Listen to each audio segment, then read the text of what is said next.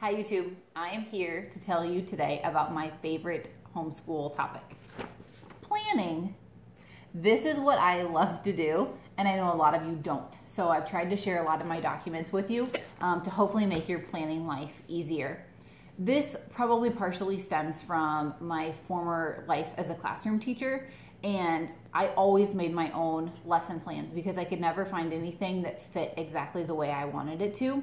And when I taught in public school, I taught family and consumer science, which is home ec, what home ec is now.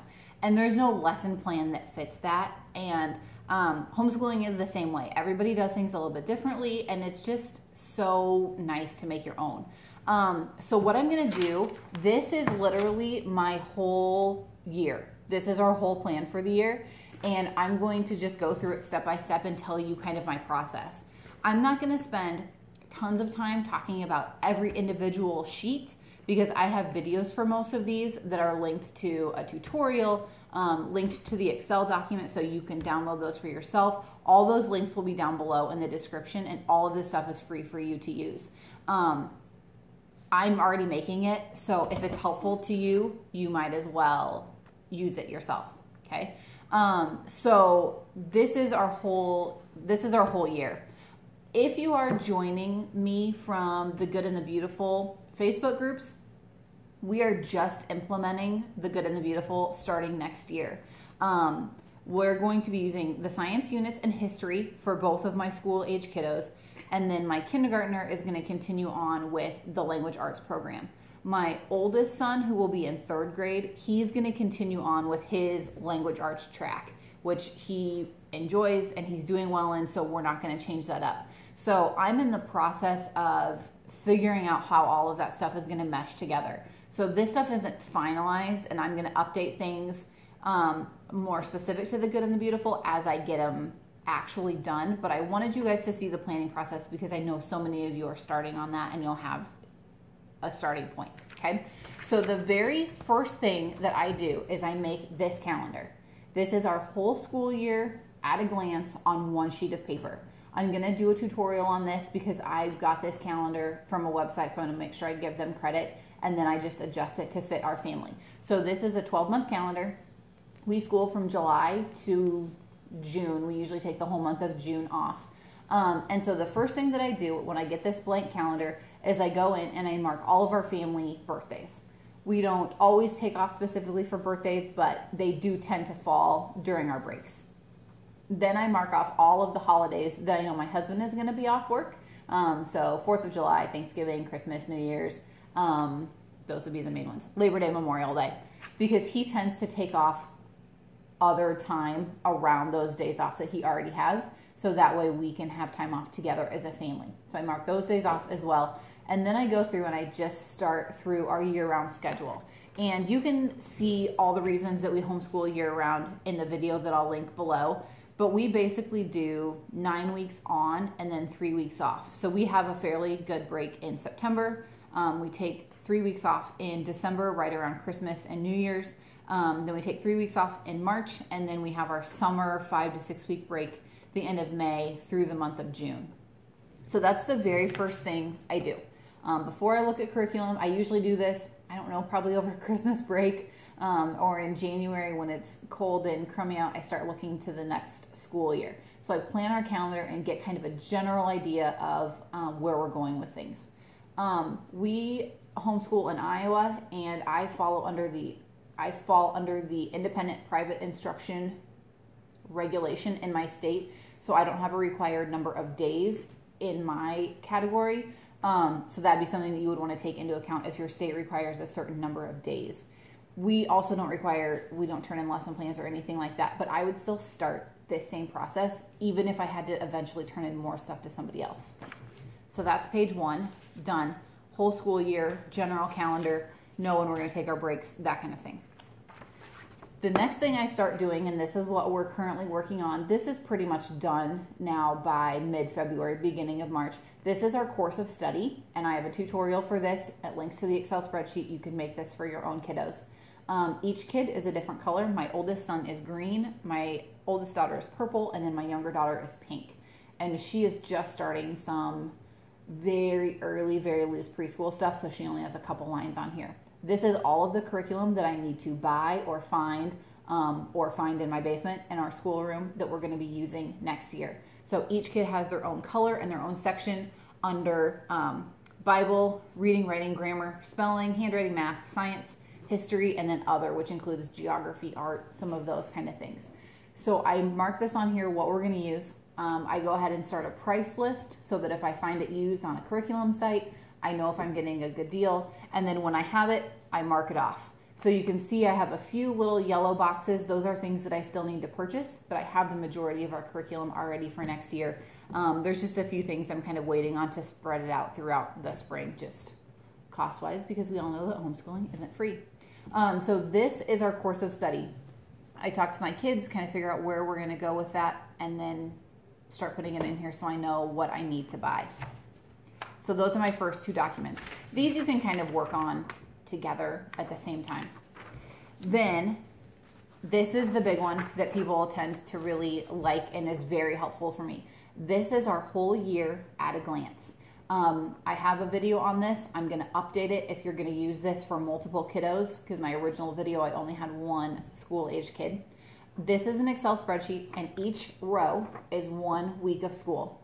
So I have 4 pages that go all the way through week 36. Okay, so week 36 is down there at the bottom. Again, this is not complete because this is the planning stage that I'm in right now, but I want you to see where I'm at and how I got here, and then where we're headed after this. So this is very basic. This says for Bible, we're going to be using the Picture Smart Bible. We're going to go through the Old Testament. Next year, we're kind of restarting. We'll finish up New Testament at the end of the school year. And then we're going to intersperse some of the Kids of Integrity lessons. So that's all it says. It says the Bible, Genesis, Exodus. There's no specific details in here. It's just very broad. You can see I've started working in the weeks for my son's writing, grammar, and spelling. Again, he's following along with, he'll be doing first language lessons, level 3, writing with ease, level 3, all about spelling. He'll be in the middle of level 3 and finish that up, and then we'll start on level 4. And my kindergartner is going to be doing the good and the beautiful. Math, so far for next year, everybody's going to be using Math UC. So I mark in their lesson weeks and when they're going to have unit tests. Science, history, we do together as a family. So if you can see that, the big boxes are family style things. So Bible, math, they're on the same week. They're not doing it together, but same week. History and science are all together. And then here I have split boxes. My oldest son is on the top, and then my daughter is down below. Then when my third is in kindergarten, then we'll add another row and everybody will have their same stuff. But this is our whole year, super simple at a glance. It's a 4-page document, and this is the majority. This is all the lesson plan you really need if your state doesn't require something additional. So I have this. I spend a lot of time tweaking it, making sure I like the way that things are going to flow. Just because it's on this doesn't mean it's set in stone. Everyone knows that things change. But this at least gives me a good idea of where we're going, about how long it's going to take us to complete something, and if we have time for a break or if we can move around and be a little bit flexible. This lets me see that all in one super easy place. Once this is done and we're ready to start school, then we move to the weekly checklist. This is my son's. He'll be a 3rd grader next year, and this one with the little Hello Kitty picture is my daughter. She'll be in 1st grade next year. These, again, are not finalized because things are still a little bit in flux, but these are also available on my blog in the Excel spreadsheet so that you can download them. There's a 4-day template. We school 4 days a week, and then there's one that has a 5th column if you do school 5 days a week. So at the beginning of the week, when we get ready to get our stuff out, I grab my year at a glance. I look at week 5, and then I can take and decide we're doing lessons 13 through 15 in grammar, and so I can fill that in on their checklist, what they need to do each day. I still keep it really simple on here so that we can be a little bit flexible if we need to, but all of the information then is here, that it's their responsibility to go through and check them off, and it's a really easy way to see when we're done, when they have their things done, and what they have left to work on. There are a few boxes that are grayed out. We do science 2 days a week and history and geography 2 days a week, so that way I don't have to mess with them.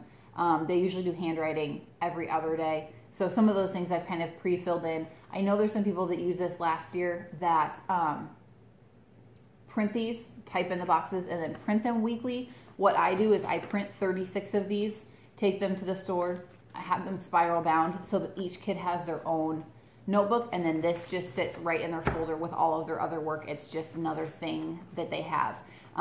That way they don't have one piece of paper to lose. So I like having them all together. So that goes in order. So this winter I worked on our calendar for our whole school year. Then I started looking at the curriculum that we were going to use once that's decided on. And you can even start on this year at a glance before you have all your curriculum, because you can almost always find your table of contents online in a sample PDF or whatever it is. Put everything in a year at a glance. Then this just stays with me. And then on a weekly basis, I can go and fill in all of their information on a weekly checklist. So when you're looking at it and you're starting the year and you don't know where to start, it seems daunting. So if you can kind of break it down into little chunks, like I said, I've done videos on each of these things, and then I feel like it just seems crazy to kind of put it all together. But when you do, it really is simple, and it really is, 6 pieces of paper, and then it gets transposed into your kid's weekly checklist. It doesn't have to be this huge, overwhelming thing.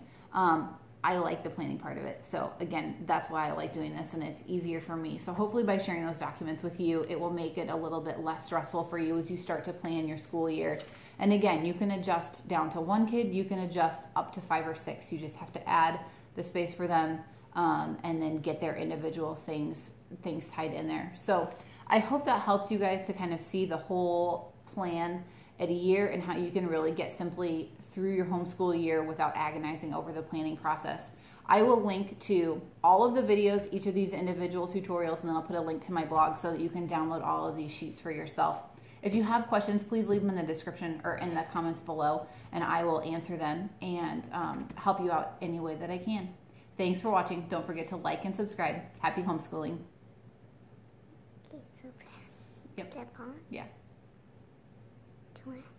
Yeah.